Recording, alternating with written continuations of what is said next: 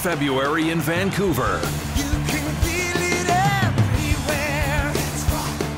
Thousands of Canadian sports fans developed an appetite for something entirely new.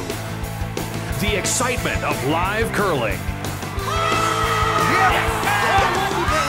What they discovered was a phenomenon that has been quietly growing in this country for the past decade, created in large part by the success of Canada's Season of Champions, the most celebrated series of winter sport championships in the world.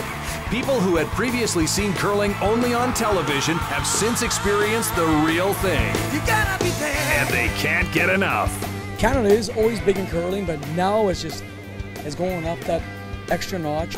It's an amazing sport. That's all I can say. It's incredible. It starts with the enticement of several action-packed games unfolding simultaneously before your eyes. This is pretty sweet. It's always exciting when the shots are coming down and you're cheering it on and the whole crowd goes ooh and ah. I'm really enjoying it. It's a lot of fun. The energy in here is great and the shots are amazing. People who don't normally watch curling are just watching it because the level of competition is just unbelievable.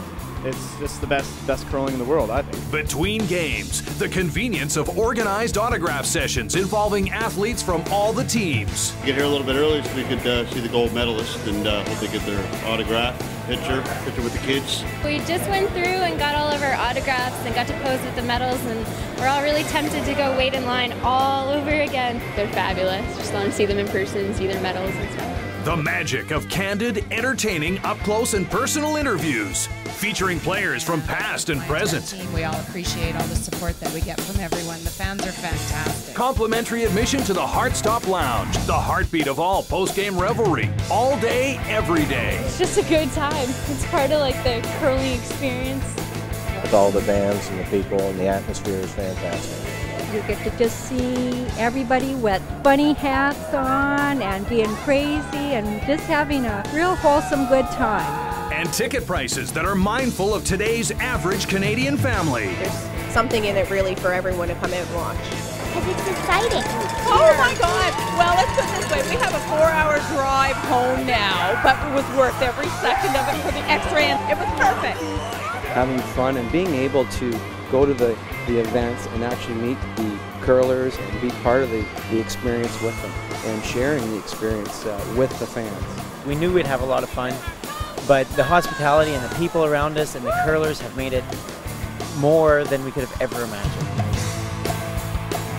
The 2011 Scotties Tournament of Hearts is bound for PEI.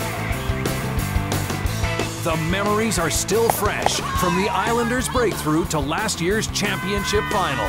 The moment that we walked into that arena and a full crowd was chanting for PEI was pretty exciting for our team to be there at that moment, at that time. And excitement is building for a hometown celebration. I can't even really imagine what it will be with an arena full of Islanders cheering for the Island team. It's going to be a sporting moment in their career that they're never going to forget.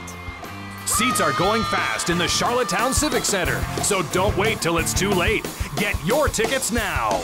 The 2011 Scotties Tournament of Hearts. You gotta be there. You gotta be there.